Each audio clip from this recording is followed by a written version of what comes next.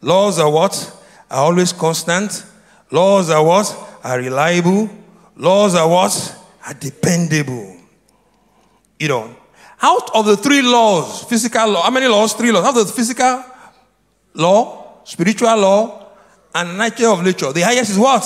Spiritual laws. The highest is spiritual laws. You know, so let me read this to you. Satan is a spiritual being. The mind deals with the physical law. The body, which is the law of nature. The spirit deals with laws of spirit. Satan is a spiritual being. He does not want the church to know that the spirit controls the physical. The spiritual law are higher than all this law, and they control the physical law and the nature of nature. The Bible was written so that we may have access to the laws of the spirit, so that we can understand the laws of the spirit. That is why the devil hates the Bible. He hates the word of God. He does not want you to understand the spiritual law, so he can control and keep you in bondage. Jesus came to teach us the laws of the spirit. That is why he said, you shall know the truth, and the truth shall what? Shall set you free. The laws, out of the laws of the spirit, the highest one is the laws of faith. Let's read Romans 3:27. You can King James Version, put it there. See, laws are reliable. Everyone say laws are what? Reliable. They are constant, they are dependable, they are what? They are trustworthy. A plane will fly in Dubai. A plane will fly in Nigeria. A plane will fly everywhere because it's obeying what? Laws. Now give me Romans. Put it there. Romans 3:27. Where is boasting then? It is excluded by what law of what? Or by the law of faith? Everyone say law of faith. Everyone say law of faith. Can I hear you can say law of faith? Can I hear you can say law of faith? So faith operates by faith is what? Is a law. That means that faith is reliable, is constant, it operates everywhere. That's why we said faith is a universal what? Currency. It can work anywhere. I use my faith in England. I use it in Nigeria. I use it in Dubai. I use it in Dominions. I use it in South Africa. Faith is a universal what? Currency. It is trustworthy. It is reliable. It is dependable. And it's constant. Ladies and gentlemen, the law of faith. The law of what? Faith. And that's why the song they sang this morning, that it cannot fail. You see, as long as you are in faith, it cannot fail. Because God cannot deny himself. God cannot deny. As long as you are in faith, things cannot fail. If you're out of faith, then you may fail, but God cannot fail. Ladies and gentlemen, faith is a law. The law of faith. God is constant. God is reliable. I mean, the law of faith is constant. As long as you walk by faith, you will get the answer. And that's what the kingdom is all about. And how does faith come? Faith comes by hearing, and hearing by what? By the word of God. 1 John 4, it says, 5:4 says, and this is the victory that overcomes the world. Even what? Our faith. Ladies and gentlemen, the only way to overcome this world is what? Is by faith. For whatsoever is born of God overcometh the world. And this is the victory that overcomes the world. What overcomes the world? Faith. If you want to, faith overcomes the world. If you want to overcome in this world, then live by faith. So Satan can't undo faith. It's above him. Hallelujah. Satan cannot what? Handle faith. It is what? It's above him. Everything in the kingdom is by faith. That is why without faith, it is impossible to please God. He that must come to God must believe that he is, and is the reward of them that diligently what? Seek him. Hebrews 11:6. Without faith, it is impossible to please God, because in the kingdom of God, the currency is faith. Healing is by faith. Blessing is by faith. Protection is by faith. Ladies and gentlemen, everything you do in the kingdom of God is what? Is by faith. So tell everybody, use your faith. You see, your faith will change your destiny. God has given you faith so that you can overcome the world. God has given you faith so that you can destroy the works of Satan. And Bible says, and taking the shield of faith, Ephesians 6:10, so that you can quench all the fiery darts of the enemy. When you stay in faith, no matter the arrow Satan throws at you, you will overcome it. You will not fail anymore. Hey, ladies and gentlemen, when men refuse to help you, you will live by faith. Faith will work. Faith works in Canada. It works in Europe. It works in Asia. It works in India. It works everywhere. When you understand the principle of faith, it will work. So this morning, we'll continue next week, but the next few minutes, I'm just going to put to you quickly, the ABCD of faith. I'm not going to explain it today. The ABCD of faith. And that is what I want to see put to you. A is what? A. The ABC, how does the principle of how does it work? A, B, C, D. A means acquire the word. Everybody say acquire the word. A means acquire the word. Because faith is based on the word of God. That's why the devil doesn't want you to read the Bible. Many of you are looking for money. Why you should be looking for faith? Because you can't have enough money, but you can have faith to do what you need to do. When you have faith, faith will bring money to you. Hallelujah. So, faith comes by, the first faith is always based on the word of God. So, if you don't know the Bible, you can't have faith. If you don't spend much time in the Bible, you can't have faith. If you're not the parents that read the word, you cannot what? Have faith. Believe the word. Everyone say, believe the word. When you've known, if you acquire the word, the B is what? Believe the word. I will explain more about that. B is what? Believe the word. You believe what you have read. You demonstrate it. And then C means, because you see, there's a difference between what, let me tell you about believing the word. Believing the word, when you read the Bible, the first thing is that it enters your head, but not your heart.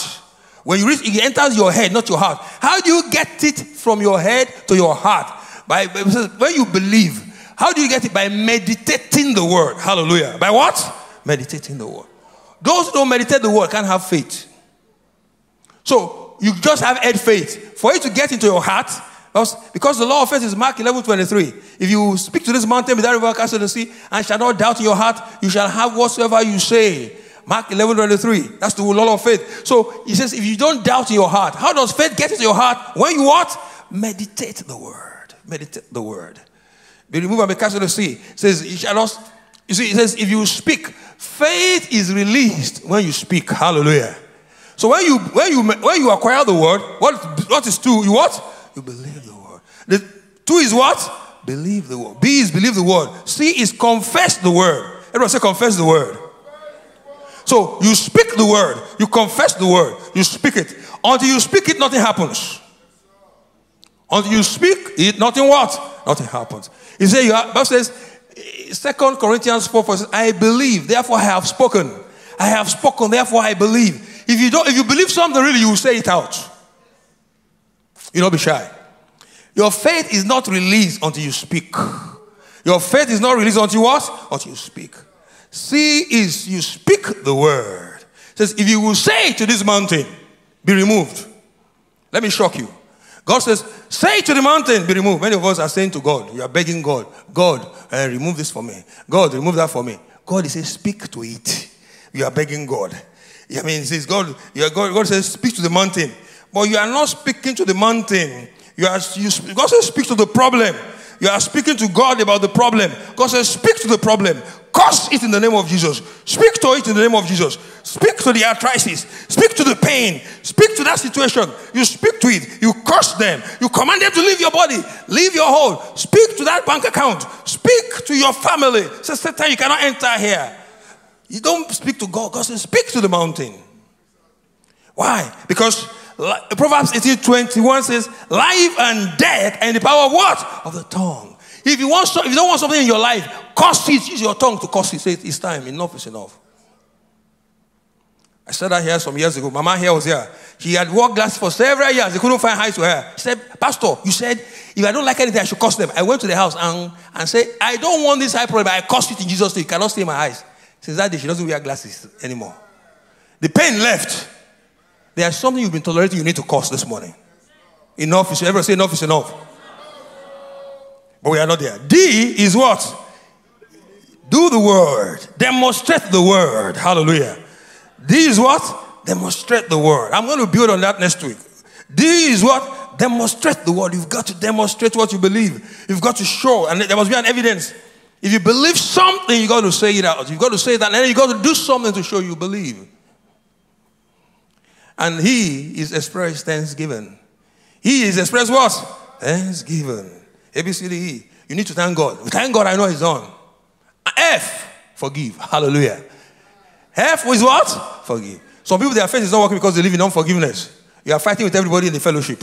Fighting with everybody in your office. You have your uncle, your mother-in-law, you've not forgiven him. Your faith won't work. You have little faith. Oh, come on. You've got to forgive. Your brother, he said, you know what they said to me 10 years ago? You've not forgiven. That's why your faith is not working. F is forgive. E is thanksgiving. You need to express thanksgiving publicly. Thank you, Lord, for what you have done. You know, your faith can change your destiny. You see, with the law of faith, how do we apply it?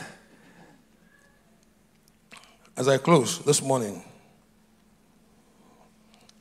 I've seen God do great things. I've seen God do great things. You know, you've got to allow God to do great things in your life.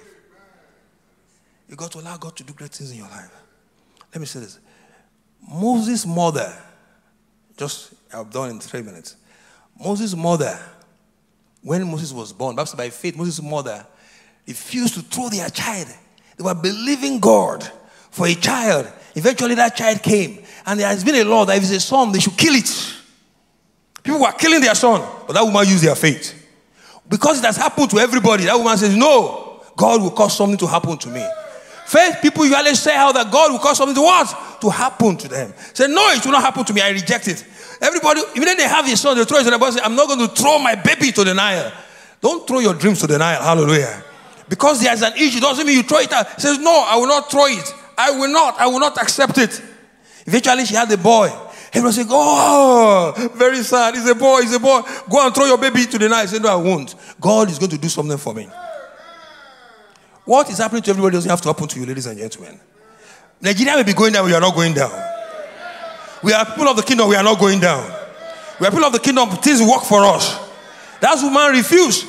After some time, she kept the baby. She didn't refuse. She said, God, I believe God. Please don't give up your faith. She didn't give up. For 3 months, God tested her faith. God will test your faith. God will prove your faith. 3 months, her faith was tested. Still, nothing happened.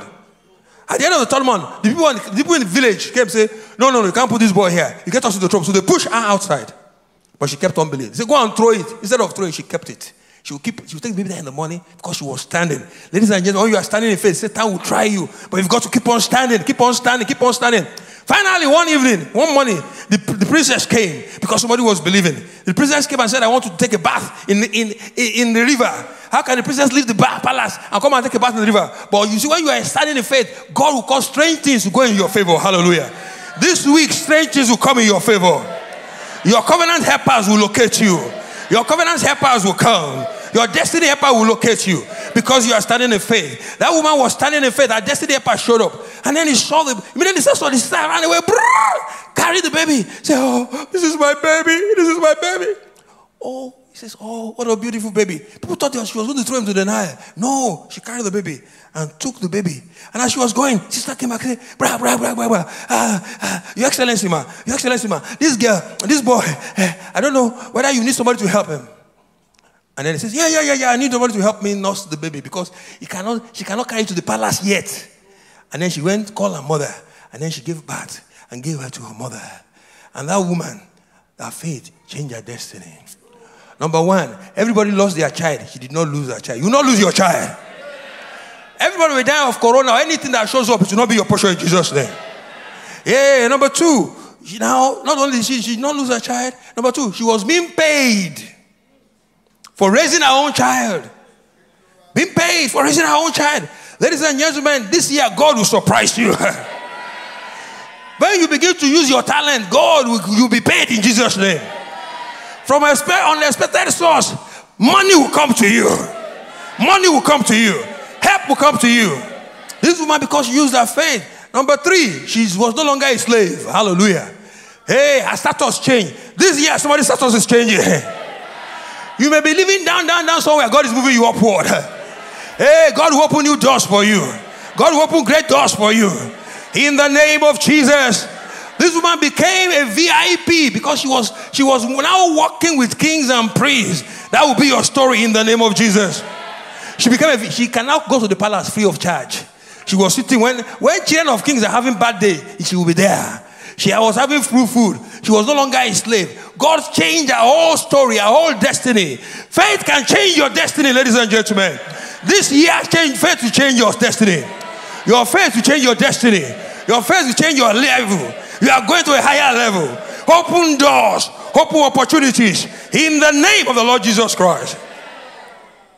And I said this, God said to me as I close my eyes, He says, if the faith of that woman could work in the Old Testament, in the Old Covenant, how much more your faith?